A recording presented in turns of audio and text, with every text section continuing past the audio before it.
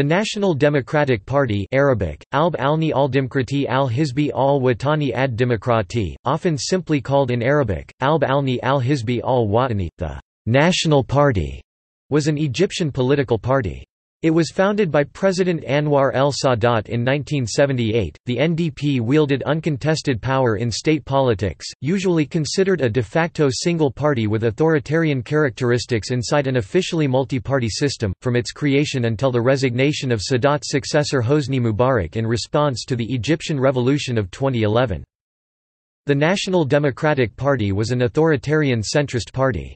From its inception, it was by far the most powerful of the parties to emerge from the Arab Socialist Union (ASU), the former ruling sole party since 1962, and was as such seen as its organic successor.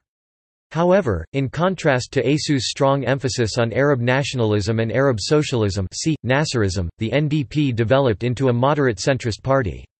The NDP was a member of the Socialist International from 1989, until it was expelled in 2011. In response to the revolution, the party was dissolved on 16 April 2011 by court order, and its assets were transferred to the state.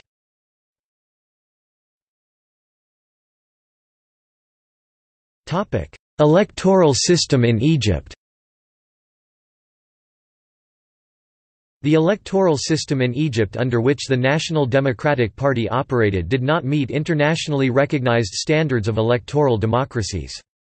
According to the Freedom House, the political system is designed to ensure solid majorities for the ruling NDP at all levels of government. In 2009, Dr. Ali El-Din Halal Dasuki, media secretary of the NDP, described Egypt as a pharaonic political system, and democracy as a long-term goal. Dasuki also stated that, "The real center of power in Egypt is the military." And in the case of Egypt, although former President Hosni Mubarak himself boasted shortly before his deposition from power that Egypt enjoys all kinds of democracy, substantive democracy and civil liberties within the country remain elusive. The truth of the matter is that participation and pluralism are now at lower levels than at any time since Mubarak assumed the presidency in the wake of Anwar Sadat's assassination.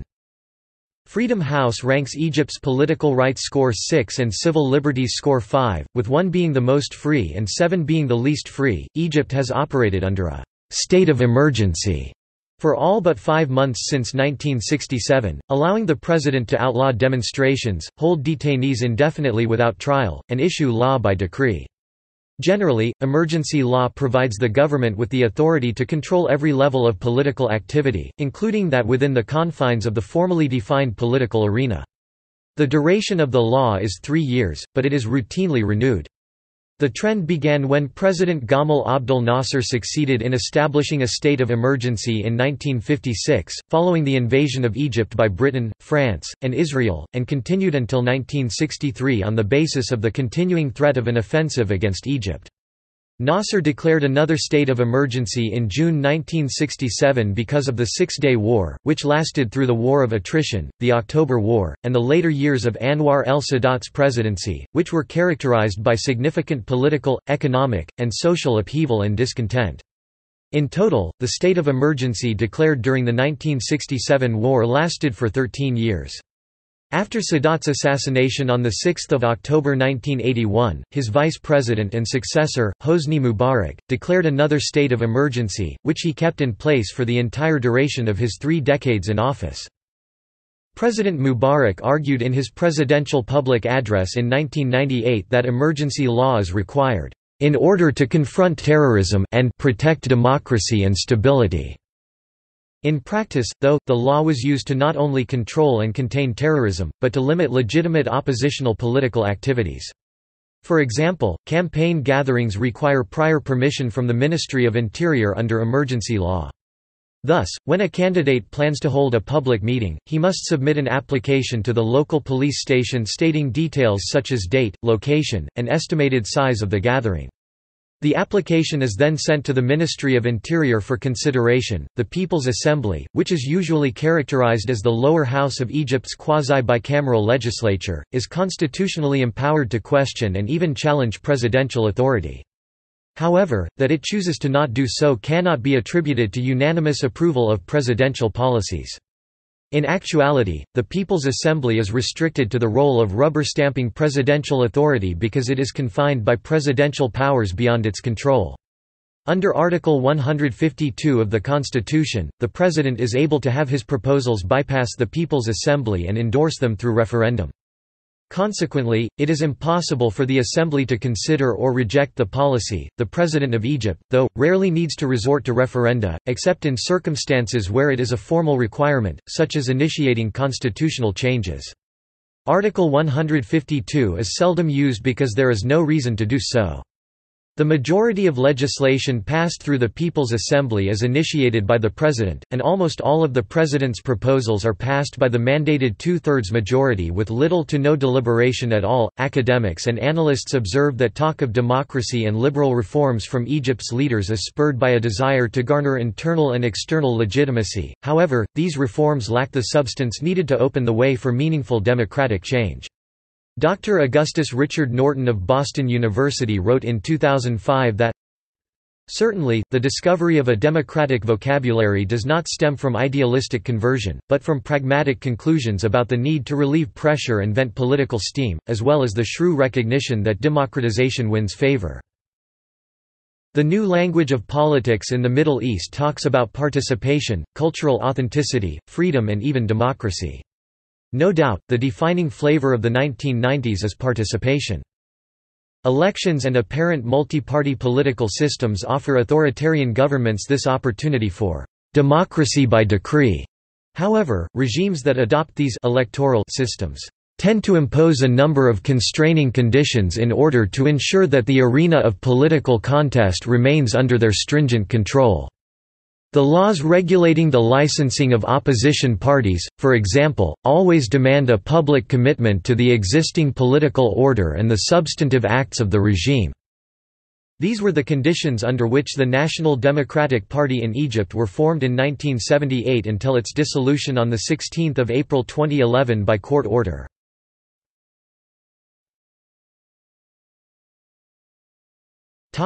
History of the National Democratic Party.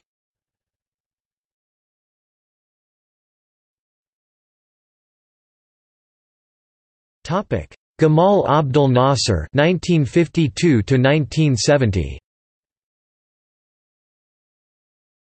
Prior to the current multi-party political system in Egypt, there was single-party rule.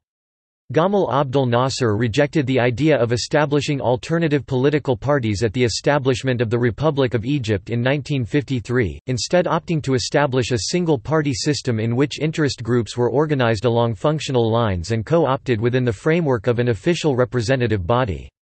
This body was known as the Liberation Rally (LR) from 1952 to 1956, the National Union (NU) from 1956 to 1962, and the Arab Socialist Union (ASU) from 1962 to 1976. President Nasser's disregard for political parties and democracy is not unusual given the post-imperial experience of Egypt, which were manipulated by Britain to secure policies favorable to the British. As a result, revolutionary leaders were wary of continuing this system. President Nasser in 1957 said publicly, "Can I ask you a question, what is democracy? We were supposed to have a democratic system during the period 1923 to 1953. But what good was this democracy to our people? I will tell you. Landowners and Pasha used this kind of democracy as an easy tool for the benefits of a feudal system. The peasants would cast their votes according to the instructions of their masters. I want to liberate the peasants and workers both socially and economically. I want the peasants and workers to say, 'yes' and 'no' without any of this affecting their livelihood or their daily bread. This in my view is the basis of freedom and democracy.'" The Liberation Rally was not intended to serve as a political party, although for all intents and purposes it functioned as a party. In fact, the Revolutionary Command Council (RCC), and in particular President Nasser, stressed the contrary. The new regime's perspective was to harness all leaders' energy and not dissipate it through parliamentary debates.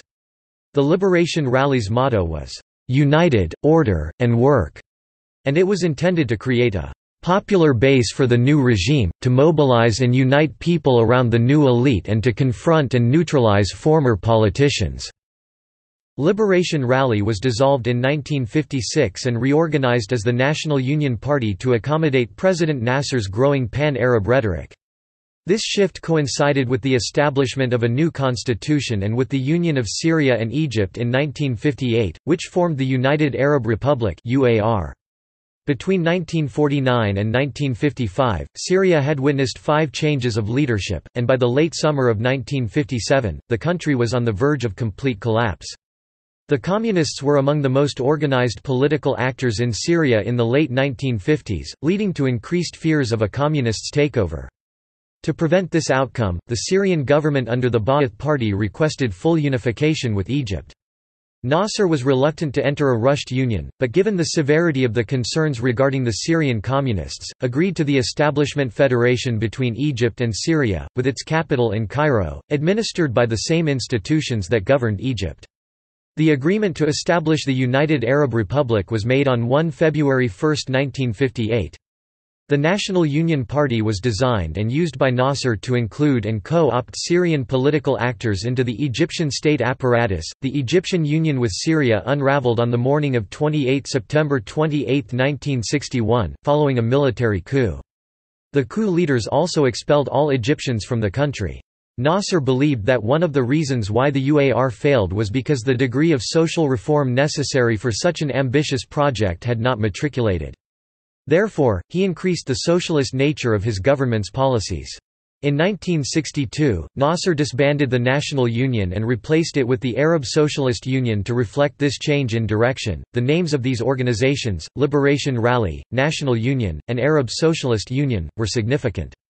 In each case the word «party» was scrupulously avoided, given its powerful connotations within Egypt of division and lack of national purpose.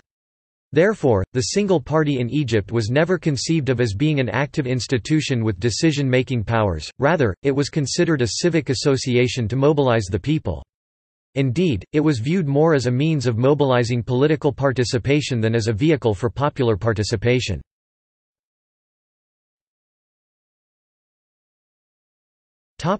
President Anwar el-Sadat (1970–1981). Gamal Nasser died while holding office in 1970, and his vice president and successor, President Anwar el-Sadat, began a 4-phased approach to introducing a multi-party system. He issued the 1974 October paper, he established Manaber platforms, he formed the Misr Party (ASPE), and finally in 1978 he formed the National Democratic Party. In the October paper, Sadat reaffirmed his commitment to establishing a constitutional democratic government, preserving Egypt's socialist character, and rejecting the theory of the single party, and acknowledged calls for a multi-party system. The October paper also announced Egypt's new economic policy as combining Arab capital, Western technology, and the state's abundant resources in an effort to transform the Egyptian economy. The new economic policy became known as al-Infita al-Iqtisadi, the economic opening, or open-door policy. President Sadat's October paper and political reform were motivated by self-preservation, not democratic idealism. Perceiving the Arab Socialist Union as a potential threat to his presidency, Sadat divided the ASU into 3 ideological platforms. He then disbanded the ASU entirely in 1977, and endowed these bodies the official status of political parties in preparation for upcoming parliamentary elections. On 9 July 1978, Sadat announced the formation of his own political party, the National Democratic Party. It was formally approved on 2 October 1978. Soon thereafter, some 250 MPs of the People's Assembly hurried to join the president's new party. Dr. May Qasim of the American University in Cairo summarizes the transition from the ASU to the NDP thusly: this move was undoubtedly related to the fact that the president's party would ensure for its members direct access to state resources. The main point, however, is that since most of the NDP's members were originally members of the disbanded ASU, its creation was more the result of presidential instigation than of pressures from an organized constituency. Put differently, the mass conversion from «socialist» to «democratic» Ideology implied not only the desire to remain under direct presidential patronage, but also that the emergence of the ruling NDP was no more reflective of constituency interests than the ASU was under Nasser's party system. The Committee for the Affairs of Political Parties, commonly known as the Political Parties Committee, was created after the implementation of the multi-party system to both regulate party activities in addition to license new parties within the guidelines of Law 40. Law 40 empowers a committee chaired by the NDP, the Speaker of the Shura Council, to suspend other parties' activities in the national interest. It is composed of 6 regime-linked individuals, the Minister of Interior, the Minister of Justice, the State Minister for the Affairs of the People's Assembly, and 3 judicial figures appointed by the President's ministers. Since its creation in 1978, the NDP has held no less than 3/4 of the seats in the People's Assembly. The ideology of the party remains purposefully vague and open to interpretation. As a result, the President and his government can pass any legislation without appearing to compromise the party's official standing. For a list of official party platforms and ideology, see the external link below to the NDP's English website. Opposition to Sadat increased from 1977 onward in the wake of his economic reforms, and peace initiative with Israel. Sadat reacted with repression and open hostility toward opposition. In response to the 1977 bread riots, Sadat said that people should understand that democracy has its own teeth. The next time I'm going to be 10 times as ruthless. In 1980 he declared Law 95, known as the Law of Shame, which criminalized many forms of expression. In September 1981, he arrested more than 1,000 of his critics from across the political spectrum. This crackdown is often cited in conjunction with Egypt's peace with Israel as a step leading to his assassination by Islamists on 6 October 1981.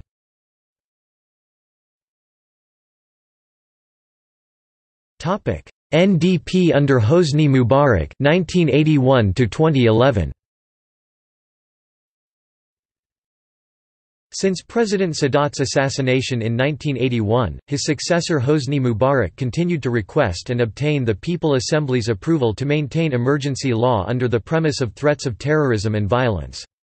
Despite the emergency law, political party life during the 1980s was relatively active, with the re-emergence of the WAFD party, and the participation of the Muslim Brotherhood via alliances and Muslim Brotherhood candidates running as independents. Elections in 1984 and 1987 produced parliaments with opposition representation of about 20%.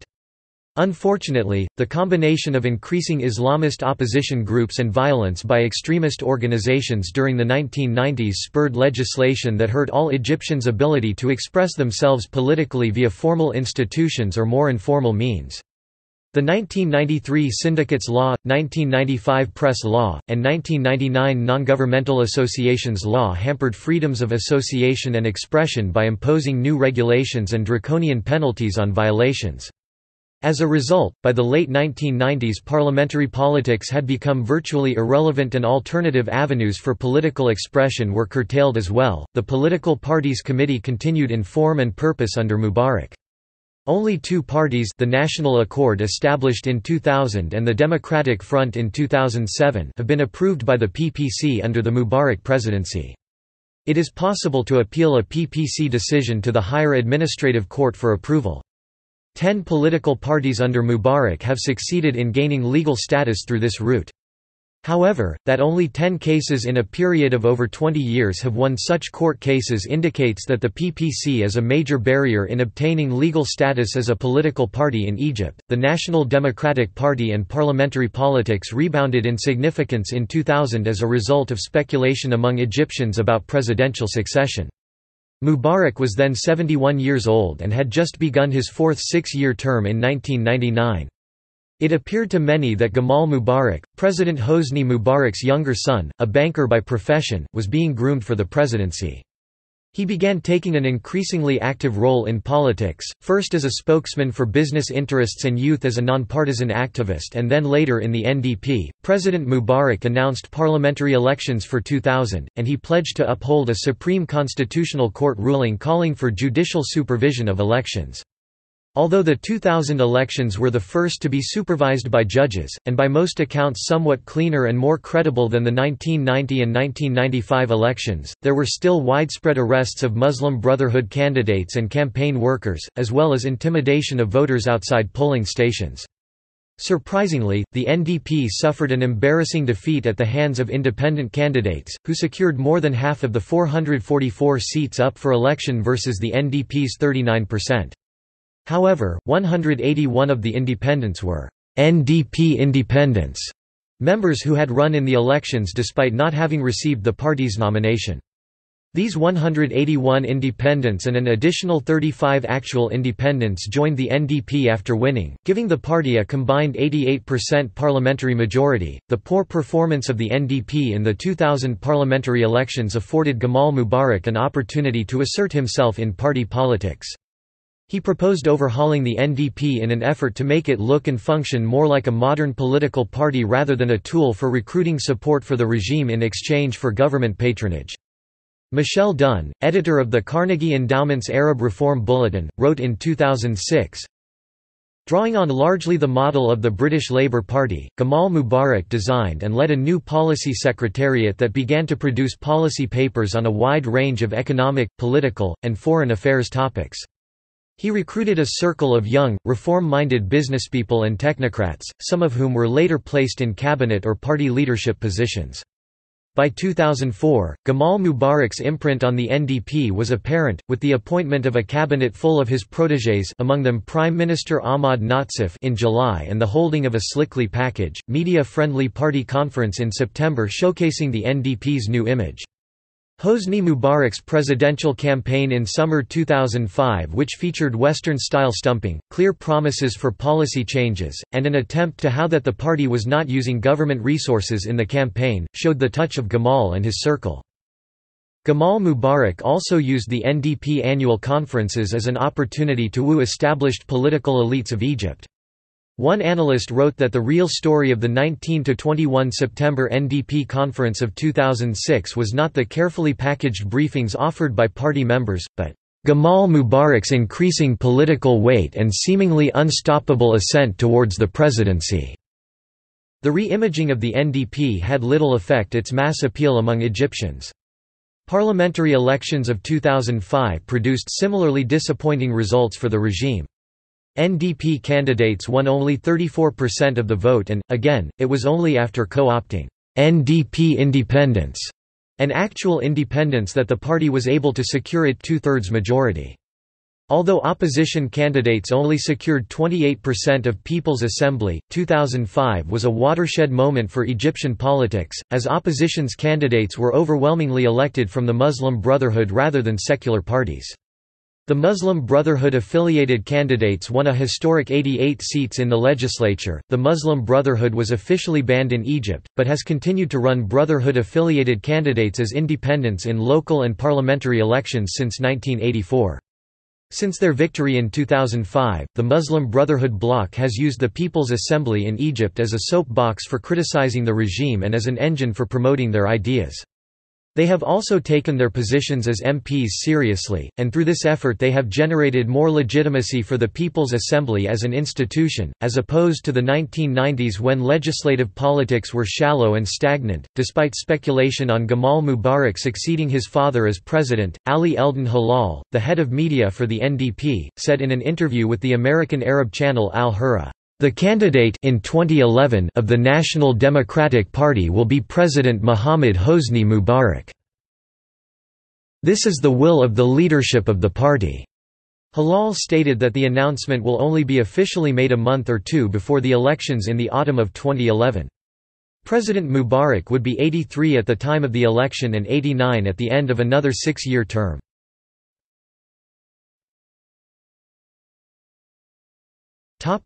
2010 parliamentary elections. The National Democratic Party of Egypt secured 420 of the 508 seats in the country's December 2010 elections for the lower house of parliament, the Majlis al-Shab. The Muslim Brotherhood, which held roughly a fifth 88 seats of parliament seats before the elections, won 0 seats. The WAFD party won 2 seats, down from 5 seats in the last parliament. Many human rights groups and NGOs decried the elections as fraudulent. The United States and the European Union have also criticized the poll. The elections are widely viewed as a tightening of power by the regime in preparation for next year's presidential elections. In the first round of voting, the NDP won 209 of 211 seats. The WAFD party won the other 2 seats. After the near sweep of the first round of voting, both the Muslim Brotherhood and the WAFD party withdrew from the second round of voting and boycotted them, citing fraud and voter intimidation. Egyptian rights groups have called on the results to be annulled, and Amnesty International has said that at least 8 people had died in election-related violence.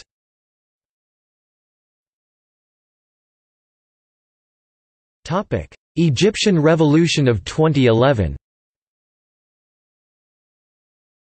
Major protests erupted against the ruling government of Egypt on 25 January 2011, at the time dubbed the Day of Rage, led largely by the country's youth through social media websites such as Facebook and Twitter.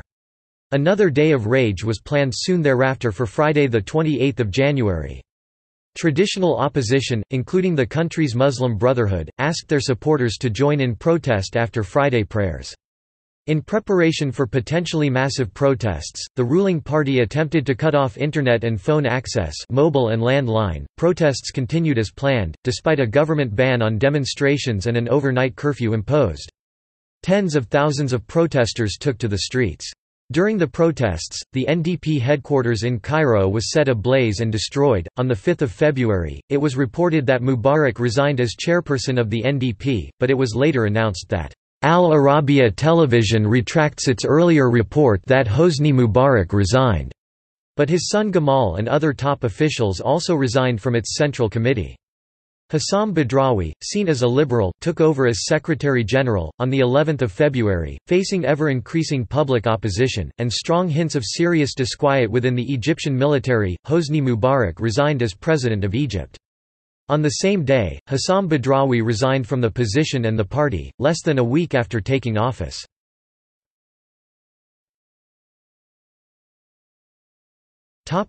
Dissolution. Upon the resignation of Hosni Mubarak, a number of NDP officials and members resigned following the filing of a number of lawsuits calling for the party's dissolution. On 12 April, in what was considered a surprise move, Talat Sadat, nephew of former Egyptian President Anwar Sadat, who was not a party member and who had been long considered an opposition member, was selected as the new party chairman. Following his appointment, Sadat issued multiple statements declaring his intent on «cleaning» the party of its corrupt officials and party members and that the party name would be changed to the «New National Party» to reflect the party's new age. The party even declared that it would adopt the ideals and goals of the recent Egyptian revolution in its party platform. However, on 16 April 2011, the NDP was dissolved by the court and its assets were ordered to be handed over to the government. In the parliamentary elections that followed the revolution, some former members established new parties, popularly termed Felul or remnants of the old regime. Former members of the party have founded the Coalition of the People's Representatives, which was going to run for seats in the next parliamentary election. The members of the coalition instead formed a party called the We Are the People Party. The Cairo Court for Urgent Matters banned former NDP members from taking part in elections on 6 May 2014, though a member of a committee that is revising parliamentary laws named Mahmoud Fawzi has stated that the law only bans those who are convicted of tax evasion and political corruption. The ruling barring former NDP members from taking part in elections was overturned by the Cairo Court for Urgent Matters on 14 July 2014.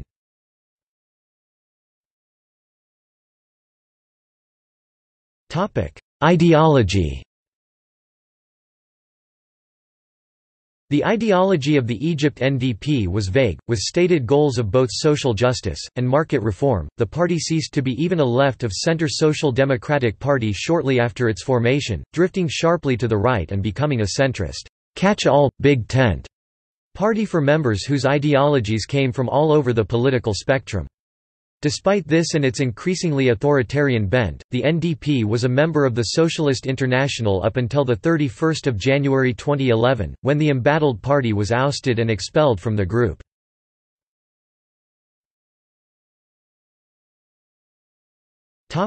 Electoral history.